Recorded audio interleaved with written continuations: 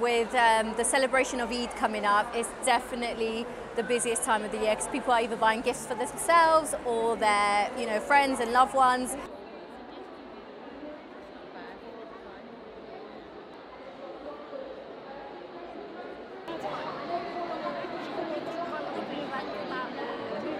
Modesty means something different to me, what it means to you, and it could mean you being just comfortable in what you're wearing, whether that be long sleeve, whether that be short, whatever it is, as long as you are comfortable, that is modest wear for me.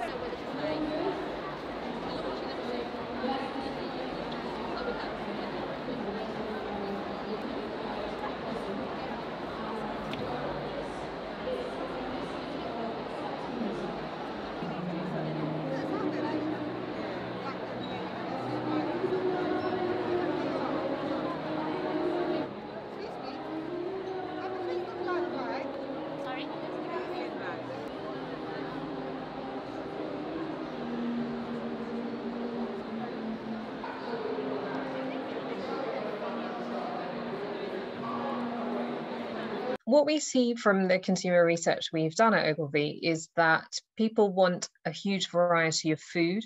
They're looking for multiple cuisines. They want something out of the ordinary. They are telling us that they are thinking about fashion, that they're looking for things like capsule wardrobes, for clothing that fits with this new mindset that they are adopting during Ramadan. We also see that there's a sense of health and wellness actually that's really starting to develop. So not your traditional Ramadan foods necessarily, but things that can help well-being, but also ways that people can maintain health and their mental health in particular too.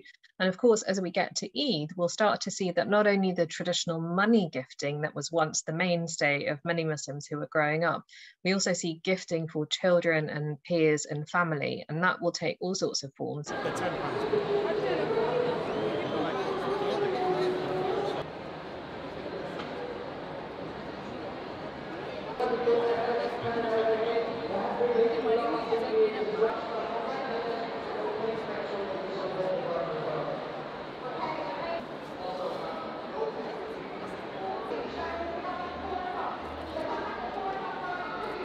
Muslim pockets will be affected by the rise in inflation just as much as anybody else. And I think audiences will be thinking about how they celebrate Eid, the first big Eid celebration that we'll have had in 2 years since all the lockdowns have lifted, while being quite acutely aware of the fact that prices are going up.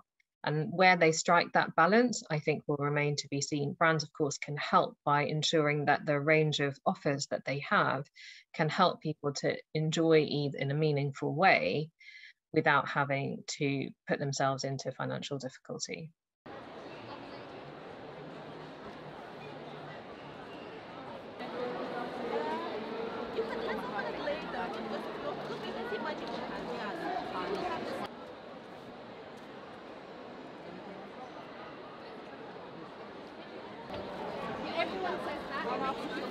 I got this one, which is very similar.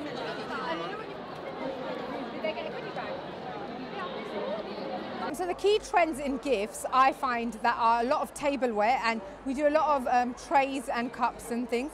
And the reason that they're so kind of usable for people and they use them to give gifts are also because they can use them all year round. They don't say Eid or Ramadan on them, so they're really versatile.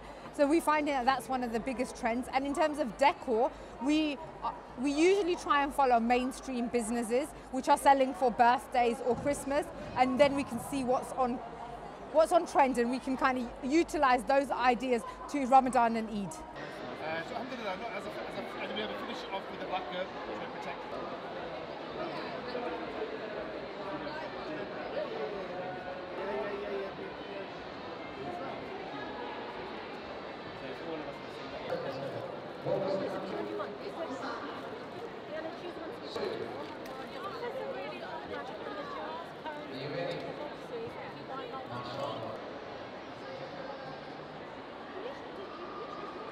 a lot of the Muslim community, they've all come from abroad, most of them. So now it's like a third generation here, and there's more disposable income for people.